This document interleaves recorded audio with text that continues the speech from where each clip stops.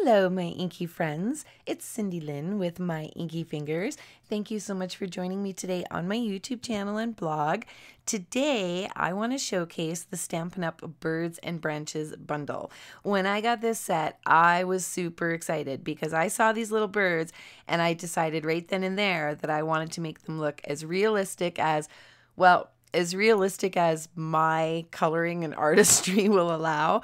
I'm not an artist or anything, but I figured if I could look at some pictures on Google, I could probably make this look as realistic as, again, my artistry would allow. So today I'm going to show you in detail how I did that, and then I'm going to show you how I made the card. So of course I have my birds and branches out, and I have those top two birds. Those are the overlay. There is a underlay for those. It's a two-step stamping.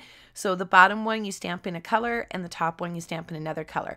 But I wanted to go realistic, and I saw that little chickadee there on Google and I thought, oh my gosh, she is so cute. I don't know if these are chickadees, but that's what I Googled and they kind of looked like chickadees, so I'm going with chickadees.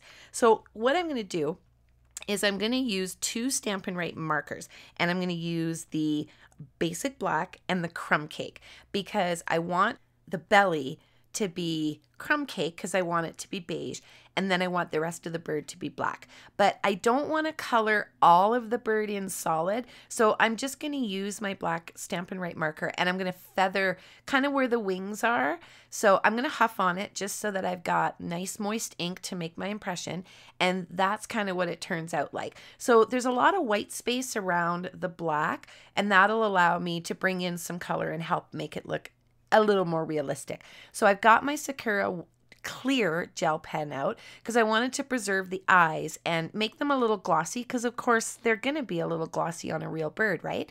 So I'm going to start with my black Stampin' Right marker, and I'm just going to feather in some of the lines to define the wings. And I'm going to color the tails in solid. So I'm trying to preserve some of that white space in the wings so that I can bring in some blue and add a little bit of texture and dimension. So I'm just feathering that marker with a light touch and just kind of doing a flicking motion and bringing in some black. Now, hindsight, I may have tried to color the beak a little bit different of a color when I'm coloring it in here with the blue. Now I did use the Stampin' blends, and I used light and dark balmy blue here, and I just wanted to do some blending.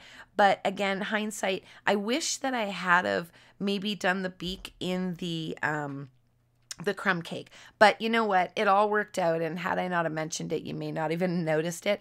And I think as per the picture, a lot of birds have black beaks, so I'm not going to stress out too much about it, but it is an option if you wanted to kind of add a little bit more dimension in the beak. So I'm going to use the light and dark crumb cake for the belly, and I want it a little bit darker up at the breast underneath the neck, and then underneath the back part of the body of the bird. So I'm just going back with the light and dark and blending it all out. And you see here in the picture, I think this is what threw me off, is the bird had a blue beak, and I didn't really notice it right away when I was coloring the black and the crumb cake on the actual stamp.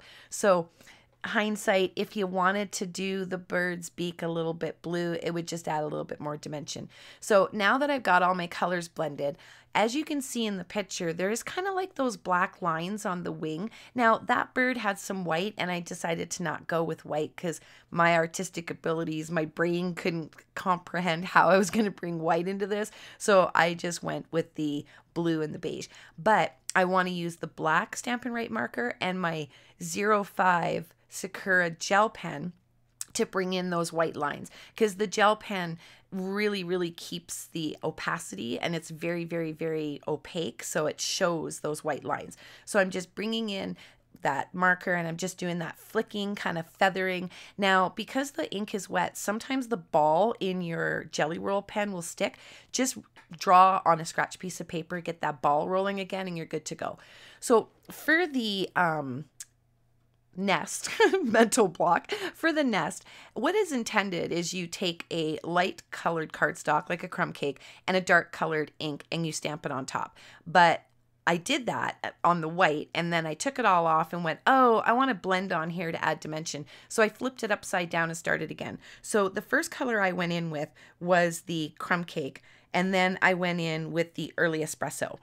and I just kind of blended around the outside. So as you can see, it added some dimension. Now I'm going in with my Early Espresso Stampin' Right marker, and I'm just kind of darkening up those little twigs that the nest is made of, and then again back with the light and dark crumb cake, and I'm going to just color in the inside, because technically you wouldn't really see through the nest, right? And if it was stamped on crumb cake cardstock, you would naturally get that background. So I'm just faking the background by coloring it in with my Stampin' Right markers. So I'm going to use a bunch of different markers and just do some flicking and adding of the branches. So here I'm coming in with soft suede and just adding a little bit more dimension to those branches. And again, I wanted to kind of have the nest look a little bit more realistic, because I put in all the effort with the birds. So I didn't want a flat nest. I wanted some dimension in there. So just the soft suede, crumb cake, and the Early Espresso Stampin' Right markers, just adding in some of those extra twigs, giving it a little bit more dimension, and then coloring and blending it in with the light and dark crumb cake. Now I did bring out the gold Stampin' Blends marker, and you can see I put it on the scratch paper there, and it just wasn't the right hue, so I just stuck with the colors that I listed. Now I will list all of the supplies down below, so you'll be able to refer back to that, and they'll be on my YouTube channel in the description and on my blog. So once I've got the nest done, I'm going to pull out my dies. Now I'm going to cut this just so that I can kind of cut everything all in one pass, because each of the birds has its own die, right? So now I've gotten ahead of myself. I guess I'm going to go do my branch first. I'm just kind of trimming this a little bit, because I'm planning out where I want everything to sit. And I know that I want the branch to, or the nest to sit on the branch.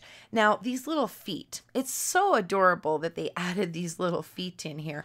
And I'm going to stamp them way too many times, because I didn't get a great impression the first time, and I had to decide which feet I wanted, like, because one goes one way and one goes the other way. So I stamped them a few times so I could cut them out and then decide which one I wanted to go with.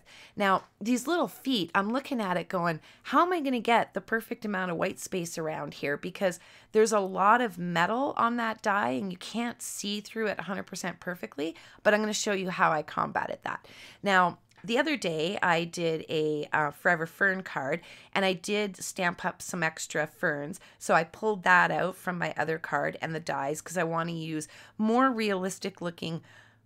Now, someone told me on that video to say foal and age really, really fast, foliage. So I wanted realistic looking foliage. I can't say that word. Anyhow, so as you can see here, what I did is I used the die and I cut out those feet, and then I put the stencil of the cutout over top of the stamped feet, and then taped it, and then put the die in it, and then ran that whole thing through my big shot. So you'll be able to see exactly where your template is, and then just your die fits right in there like a little puzzle. It sits perfectly, and then you can cut it right out. So now I'm just kind of laying everything out here and deciding what I want on here and where I want to place everything. So I'm going to use both branches and pull all of that off. And now I'm going to kind of leave them on that paper where I want it and put my magnet down, because then my door will pick up my stamps, right? I'm also going to make sure that I put that laminated grid paper behind this, because as you can see, one of my stamps goes off my cardstock. So I want that laminated sheet to pick up that extra ink so I can easily wipe it away. Now here, you know, I thought I'm going to blend on these. You know me and my blending on stamps. So I went in with the crumb cake and then brought in the Early Espresso, and I stamped it, and I was not super pleased because I just didn't like the way it looked. So then I just brought in my Stampin' Right markers. So I'm just coloring them up just to add a little bit more dimension. Now for this, or Stampin' Right, my Stampin' Blends, I brought in my Stampin' Blends. So the same two colors as before, the light and dark crumb cake. So I'm just going to kind of trace along, color along those branches, because again, I'm trying to stay in tune with this realistic theme. So I wanted to color those up and make sure that they had a nice, good, solid looking branch. And then that there is the soft suede Stampin' Right marker, and I'm just using this to add a little bit more shading. So this I had intended to be the actual background for my card, you know, my mat that we're going to stick on the A2 size card. And as I'm coloring this, I knew I wanted to use the Old World embossing folder. And I'm thinking, when I emboss this, it's going to make those branches look all crooked and whatnot. I'm kind of thinking, oh, well, what am I going to do here? And I'm looking and there's no die to cut this out. So see there, I'm thinking all these crevices are really going to alter how those branches look. So I ended up fussy cutting them out. And I hate fussy cutting. See, there's no dies for the branches. So, and then I literally pulled that one out thinking, is this somehow going to work? Nope, that wasn't somehow going to work. So, you know what? I pulled out my trusty snips and I just snipped this up, fussy cut it the best I could, and then I went with a completely another piece of background to emboss for the Old World background. So that way I could just put those branches right on top. I could just adhere them down. So I've got those all fussy cut out. Now, what I had thought too, my mind was going everywhere on this card, I wet this before I embossed it because I wanted to distress the corners. And I thought, and that's the only reason I did this, I thought if the paper was moist, I'd be able to kind of really distress these corners. And I wanted to use the bone folder and my pick, and I'm coming in close here so you can see. You can actually separate the paper. So that's kind of what I was going for. And I thought if it was moist, I could do that. You skip that step and just wet your corners with a little bit of spritzer as you go, because it dries so fast. I use the just the regular Stampin' Up!